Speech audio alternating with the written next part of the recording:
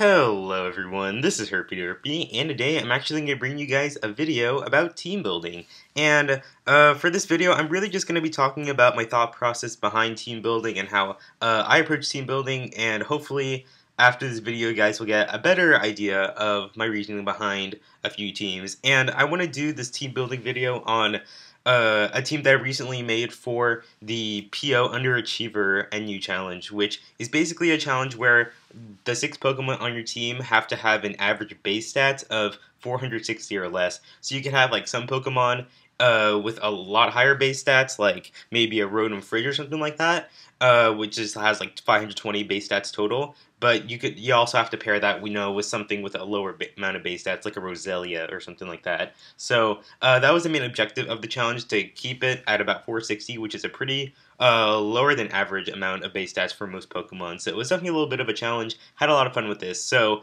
this is my thought process behind the team I made that allowed me to complete the challenge. So you're going to see the 6 Pokemon on the screen right now.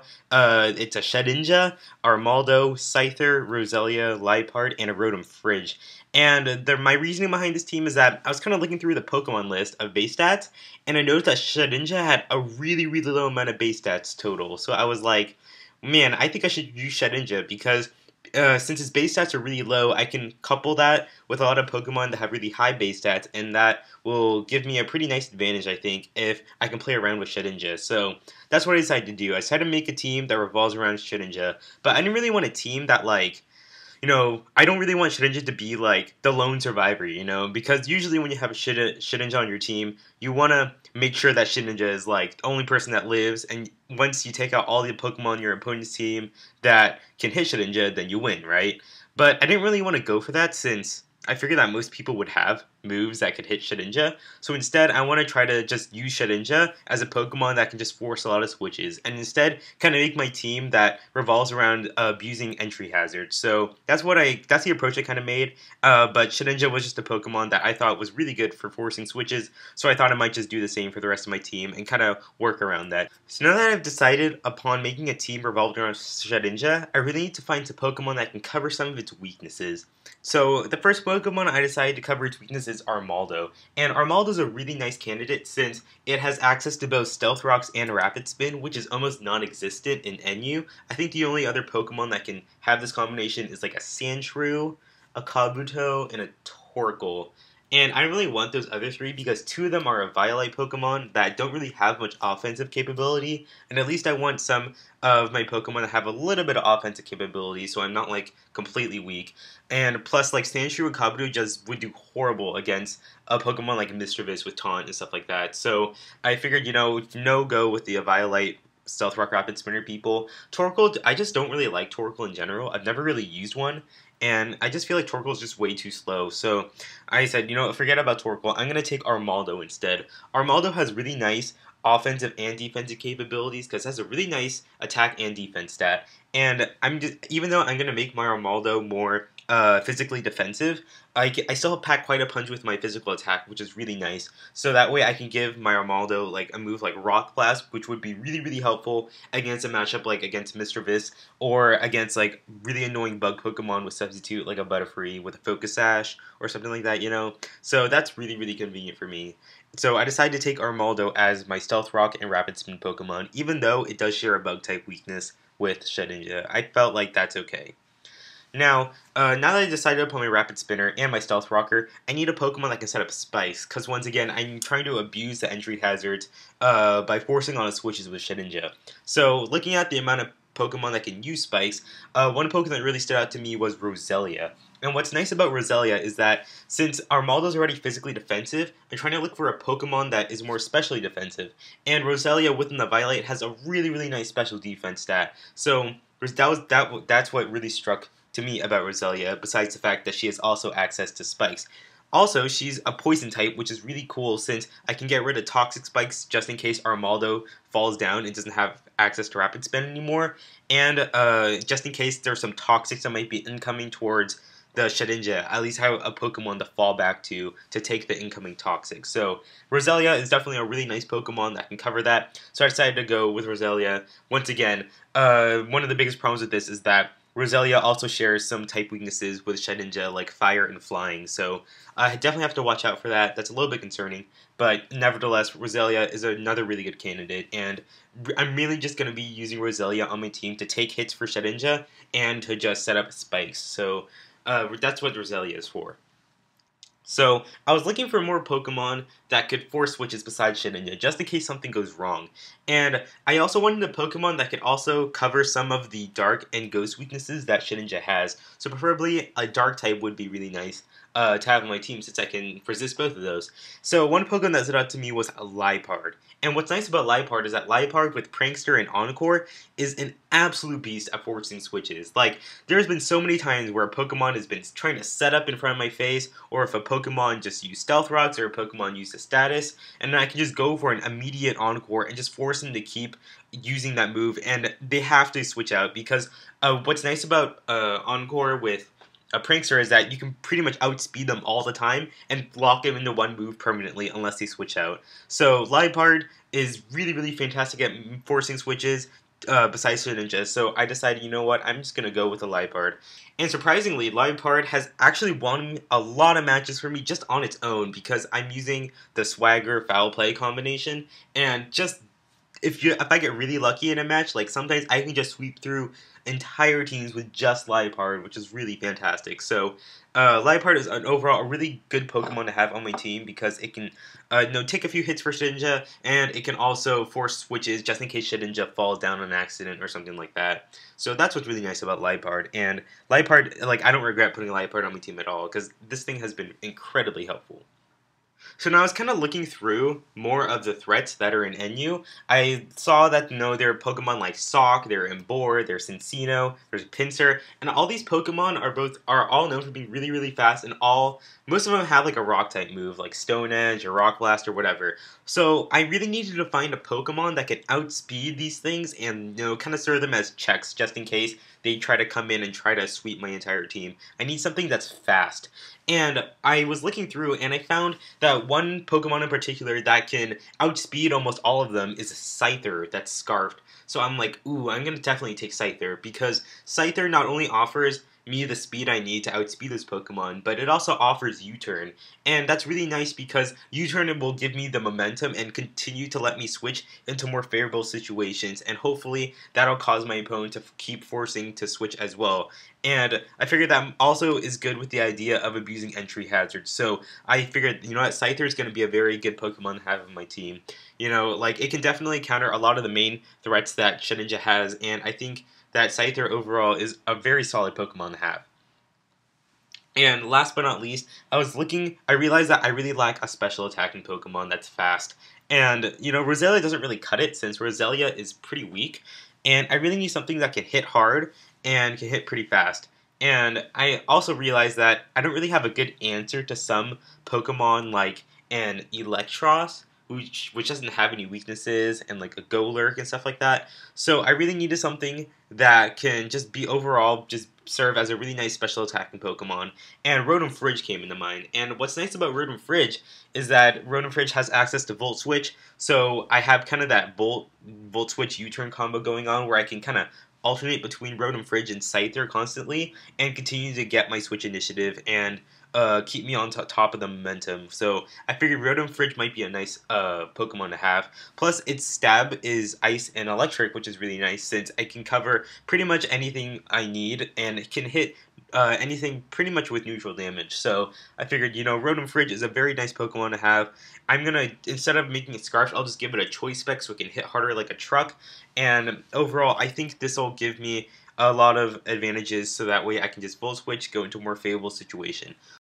So that's my team. I got Shedinja, Armaldo, Scyther, Roselia, Liepard, Rotom Fridge. I feel like that's a pretty solid team.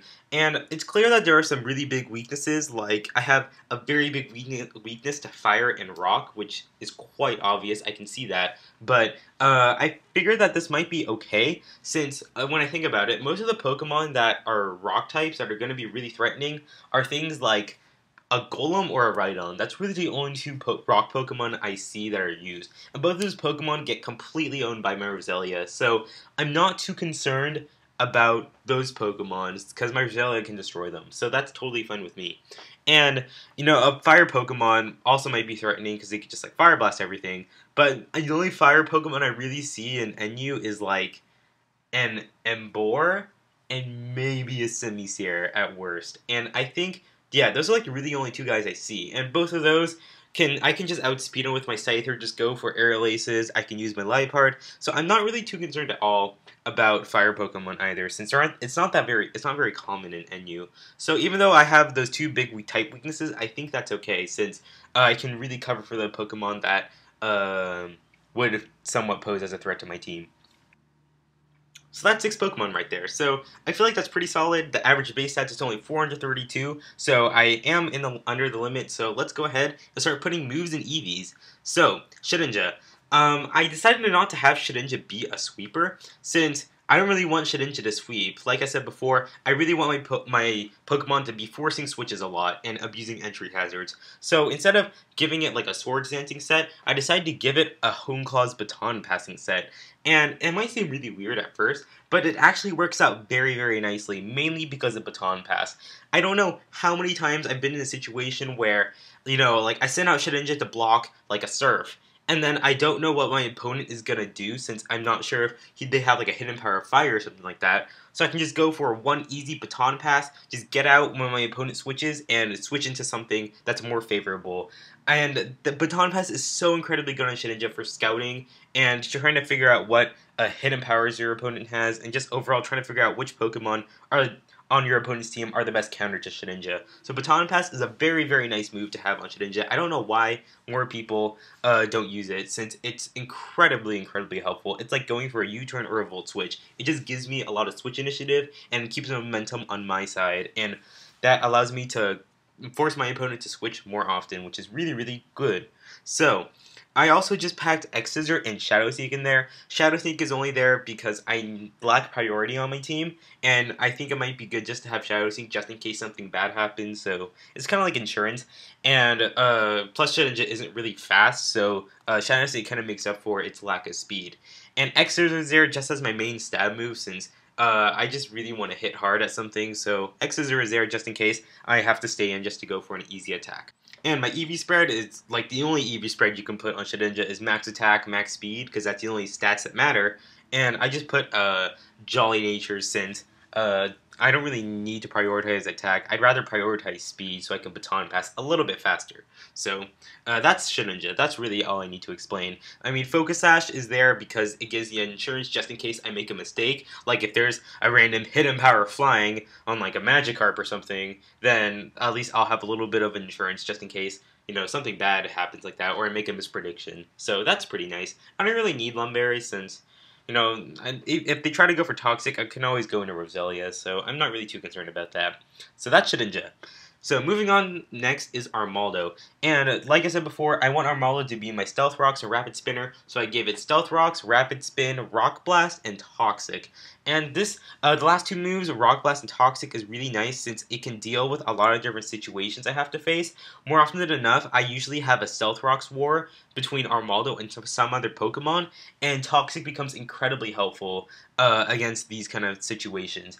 Plus, if I'm predicting like their ghost Pokemon to come in, like their Mischievous, I can just go for the Toxic on the Mischievous, which would be really, really nice. So Toxic is incredibly useful in those situations, and Rock Blast is just really, really nice just to break Substitutes, to break Focus Sashes, to break Sturdies. It's really, really powerful move overall, and it's much better than carrying a move like Rock Slide or Stone Edge in my opinion.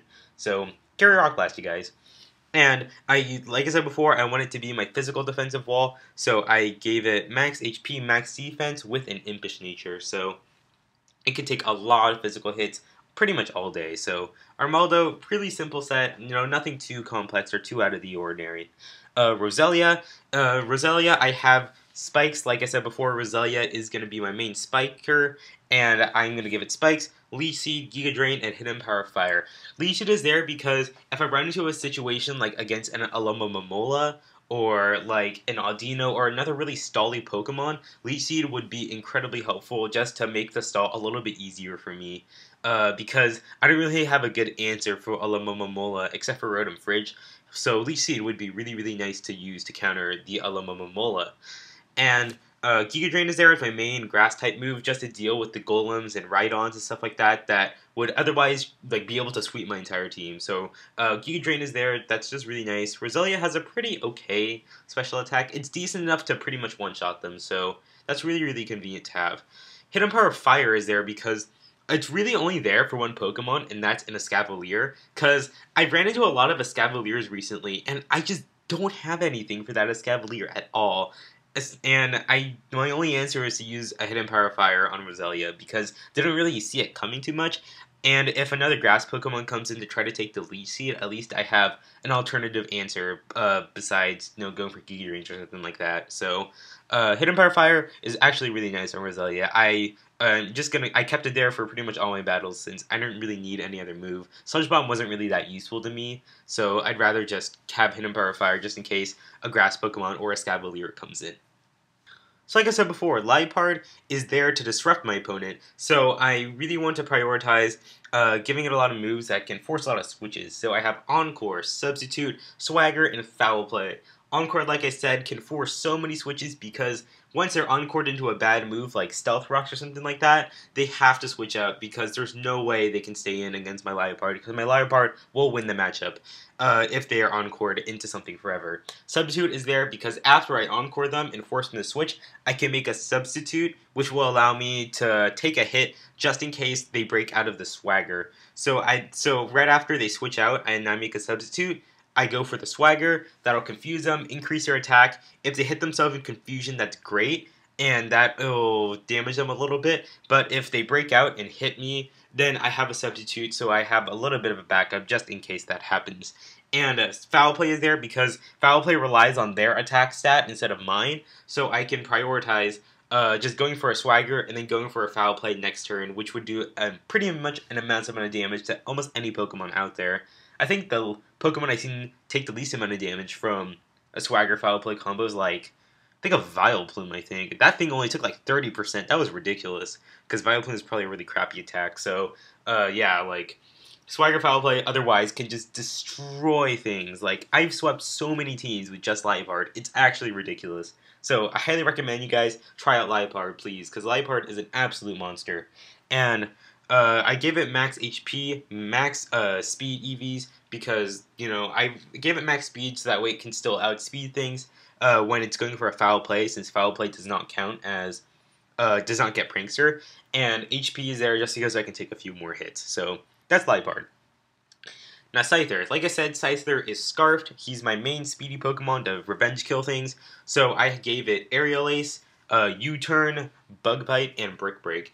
And, it's pretty self-explanatory, I think. Aerial Ace is my main stab, gets a Technician boost, and is used to deal with many of the fighting Pokemon that typically have Stone Edge, so that's really convenient for me. Like, I've outsped a lot of Socks and caught a lot of people off guard because of my Scarf Scyther, which is really nice.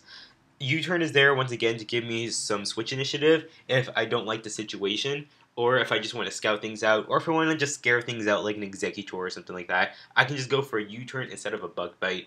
And if I want to stay in and go for a lot of Bug-type moves, then I have Bug Bite, which also does get the Technician boost, which is really nice. So Bug Bite does it a lot as well. And my last move is Brick Break, because that's really only for things like a Cinccino. I've used Brick Break a ton on Cinccino, and because Cinccino is one of the scariest Pokemon against my team, so having a Scyther with a Brick Break can pretty much one-shot a Cinccino, and it can outspeed it since it's Choice Scarf, and it's really, really convenient to have. So Scyther is just a really awesome Pokemon overall. It's just, definitely my best revenge killer I've ever had. I'm just going to keep it on my NU team forever, since it's just such a good Pokemon. And last but not least is my Rotom Fridge, and like I said, I want my Rotom Fridge to hit like a truck, and also give me switch initiative. So my moves are Volt Switch, T-Bolt, Blizzard, and Trick. And Volt Switch, once again, to get Switch Initiative. T-Bolt is kind of like the same situation as Scyther, like with Bug Bite. I just want to have a move just in case I want to keep Rotom Fridge in and keep going for an electric move without having to switch out. So T-Bolt's a really nice option. Blizzard is my main stab, even though it's missed a lot, which is really frustrating. Blizzard can demolish so many things, especially with the choice specs. And Trick is there just in case my Liepard dies, I don't have a good answer for something like, oh, I don't know, like a shuckle or something like that. So I have a trick with the choice specs just in case like a Wally Pokemon comes in, I can just break it by just trading items with it, which is really nice to have, just in case. So yeah, so since I prioritize attacking with it, not really speed, since Scyther is my fast Pokemon, I just give it modest, max attack, or max special attack, max speed. So that's my Rotom Fridge.